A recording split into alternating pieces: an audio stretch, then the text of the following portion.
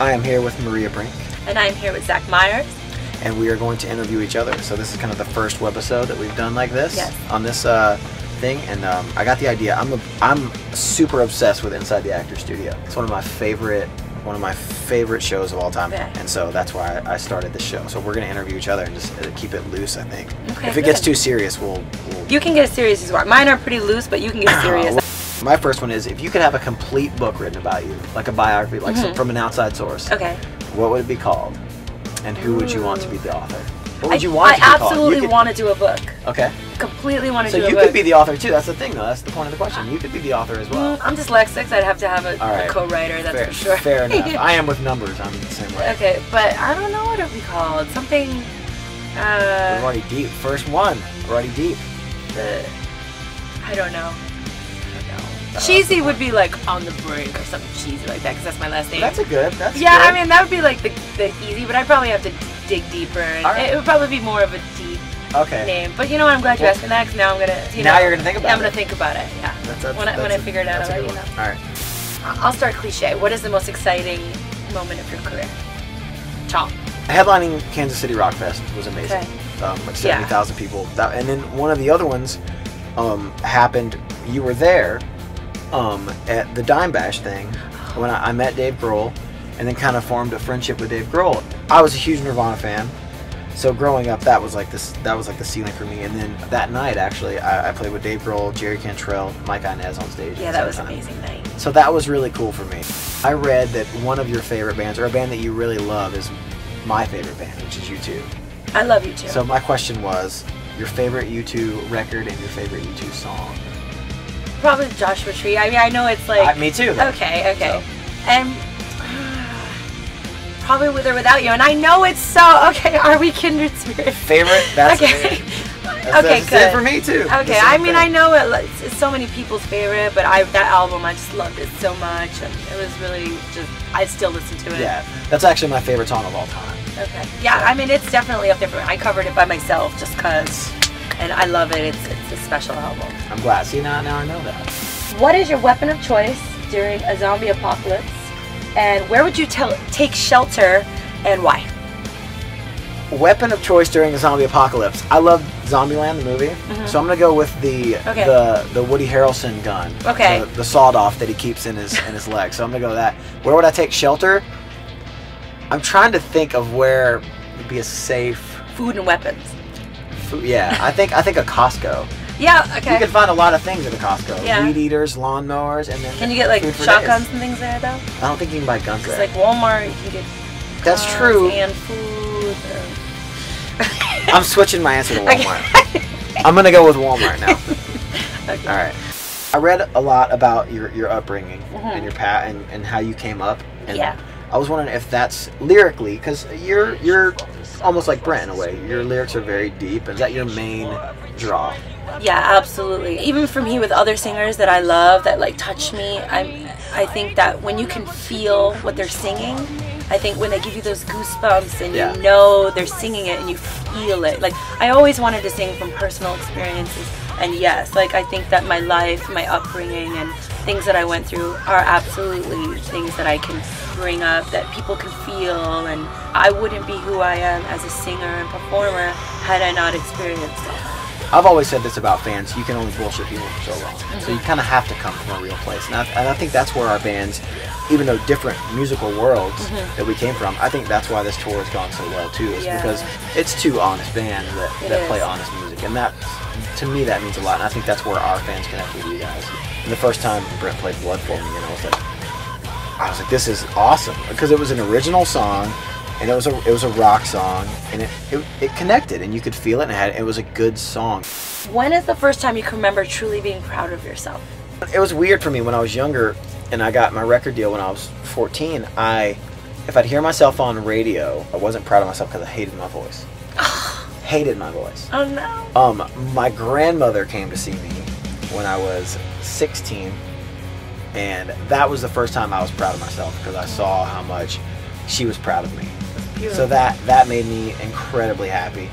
And then she got to watch us again in a headlining arena tour that we did on Carnival Madness, and like I got her like a car service, picked her up at her house. Like she drove down into the arena. So that like anytime she could come to a show, for me that was the one for me. Like whenever so I always felt proud of myself watching her be proud of me. If that makes sense. No, that sounds All right. perfect. All right. That's a perfect answer. What is your most embarrassing moment on and off stage? Oh, I fell off stage in the middle of a song. So I was just like fully singing in the middle of this emotional moment and like fell off the front of the stage like 9 feet. Were you okay though? I was okay.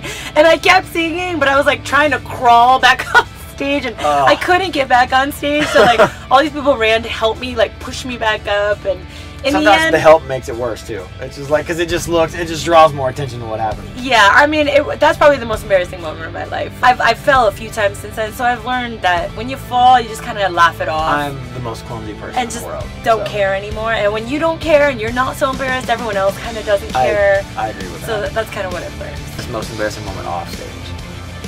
Oh God, I don't know. Oh, I peed my pants once on a roller coaster. This is good stuff, though. It was only one like roller coaster. It was only a tiny bit, and I was so young. I was like 11 years old. Right. I was with some boy that I hadn't even like French kissed yet. And we were on this roller coaster, and I was like screaming at the top of my lungs, and like I was so scared that it was like a lot that I poured my drink all over myself because I'm brilliant, of course. Of course, that's. But at 11. The fact that you had that thought to do that is amazing. I was 11 years old, and I thought it was only a little, but I was like, what if you can see it on my little skirt, and I like this little boy. So I poured my drink all over myself. So there you have it, America. That's smart, though. But see, now we're learning these things, though. That's great. Vampire or werewolf? Which would you consider yourself? Werewolf's wild and passionate, and you know, they can't really control. Vampire is very controlled and in head, and they can just, you know. Now with your description of it, I think I'm both. I don't know. I would say. That's what I say. I would say I'm both, just because there's sometimes I'm a very emotional person, and sometimes I can't control it. And when I have anger issues, it definitely shows. And when I have emotional issues, they show too. So okay, so you're a crossbreed. I'm a crossbreed between a vampire. I would like the eternal life of a vampire, right, and the aggressiveness and passion of a werewolf. Okay, so I'm with you. When did you know, like when was the absolute defining moment where you said, I've got something? Like with whether it was with your voice or the band, or okay. I think everybody has that one moment. That's a hard one. We all question ourselves. Yeah. We all think we have something, but question if other people think we have something. It would probably be like my first time performing, probably within this moment, like where, you know, I always kind of questioned myself, and I had this big dream, and I drove in like a U-Haul truck from New York to California to, like, you know, make my dreams come true. And I think that was like when I finally did a big show with this band, and people, all the feedback from the crowd, because I mean, the crowd doesn't realize how much I think influence they have, but you believe in yourself, but when you see other people starting to believe in you, I think that's where kind of everything starts. Do you know what I mean? I agree. Are you Garth or Wayne? I'm Wayne. Okay. That's a good question. Very simple. Me and your drummer discussed. He told me. Yeah. He's like, ask him this. We discussed Wayne's World. So how do you feel that the internet has changed what you do, and do you think it's helped or hurt? I think it's both. Our music video just came out, like, you know, not even 2 weeks ago, and it's a 500,000 views. And that wouldn't happen because we're not being played on Fuse or MTV or anything like that if not the internet. So that's a really great, strong way. That's the good side of the sword. That's the good side of the sword. I think the negative is that fans or people don't quite understand that our album sales or our first week sales or things like that actually wind up in the business world have to do with what our band's worth is. That's true. So when they download it and they this and that, they don't understand that, you know, they actually are hurting the band and not embracing the kind of quality, like buying the CD like in the olden days and reading the lyrics and supporting the band. I think that that part is still really important if kids can understand. I agree with that. I've always said, that was always my answer, is that it's a double-edged sword, because it really is. More people, because of the internet, find out about your band. The problem is with this generation, kids think music is free. Yeah, they do. And it's our careers. And it's our careers, and and they don't realize even that one download turns into 10,000 downloads, and that makes that band eventually maybe break up. I still love going to buy a physical record. I do too. When the new John Mayer record came out, I was literally at the store at 11 o'clock in the morning. That's awesome. And I went and bought it and had a physical copy, and I like reading the book. Yeah, me too. I like reading the lyrics. That's what I'm the same way. So we have the same views on that. I love it all. And I guess another pro is you can have. I've had a lot of really beautiful stories from a lot of fans. Yeah. Maybe we're suicidal or drug addicts, and they tell me these deep.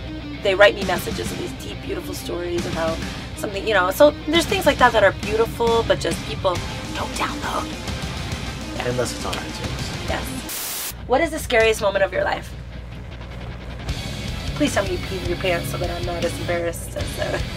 I'll tell you, the scariest moment of my life, I think, was. This is a funny story, actually. Okay. I got sick. We finished touring in 2009, and we had gone so hard since the middle of 2008.